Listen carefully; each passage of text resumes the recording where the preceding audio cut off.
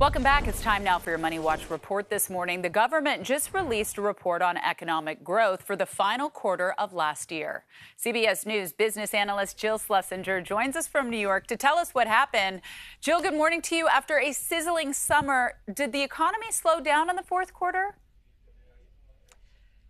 It did slow down, but it was really strong. So we're talking about gross domestic product. It tallies the value of goods and services that are sold in the U.S. And as you said, the third quarter was sizzling. We grew at an annualized pace of 4.9%, but the fourth quarter was way better than expected, 3.3%.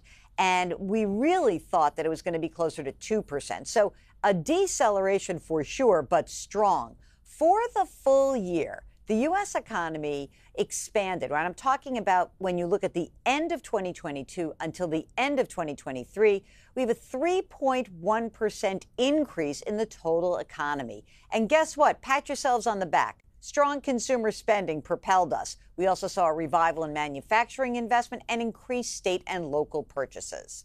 Okay, so what do those numbers mean for recession concerns this year?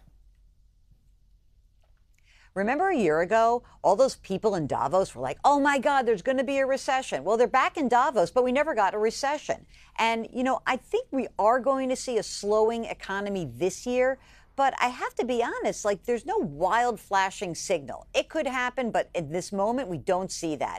And if we do see growth slow down, maybe, you know, from, let's say, over 3% to more like 1%, that would be what the Fed wants. That would be the so-called soft landing, a slowdown in the economy that helps bring down the inflation rate, but not a recession. Okay, so the Federal Reserve convenes a policy meeting next week. What are they expected to do?